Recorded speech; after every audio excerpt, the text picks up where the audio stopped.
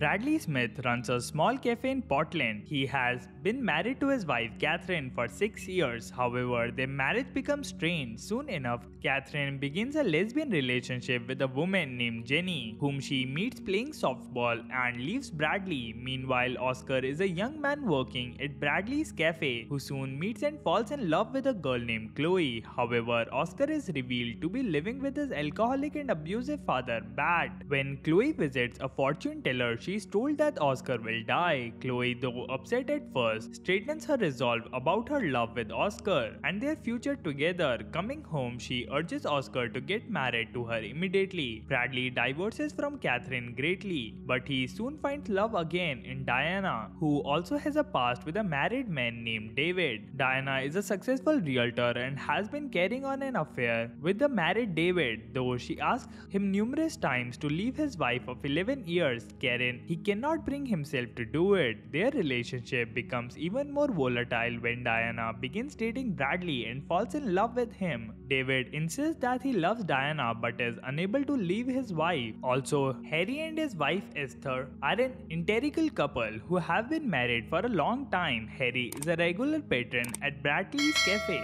and often provides the younger generation with advice on love. However, it is revealed that Harry and Esther are masking their own grief after the death of their adult son Aaron some years ago. Diana marries Bradley and ends her affair with David. However, their love is later rekindled when Karen discovers her husband was cheating, leaving him. Free at last, David and Diana have an emotional confrontation in the park that ends with a kiss that Bradley sees, fueling their divorce. Now twice divorced, Bradley suffers a mini breakdown and stabs himself in the hand. As he's getting stitched up in the hospital, he falls for his doctor Margaret. At Chloe and Oscar's wedding, she reveals to Harry that she is pregnant and plans to have another baby right after due to Harry's advice of having two. Everybody gathers for an afternoon in the park. While playing football, Oscar collapses despite an attempt to get him to a hospital. Congested traffic intervenes and he dies. Bat attempts to avenge his son's death by harming Chloe, but Harry scares him off and then asks Chloe if he and his wife Esther can adopt her as their own. Diana and David are shown as public and functionally happy couple. Bradley asks Margaret for her hand in marriage and she accepts. Harry reveals the nature of his son's death to Chloe. In the movie's conclusion, after Oscar's death, Harry and Esther offer to adopt a now widowed and pregnant Chloe, who tearfully accepts their offer.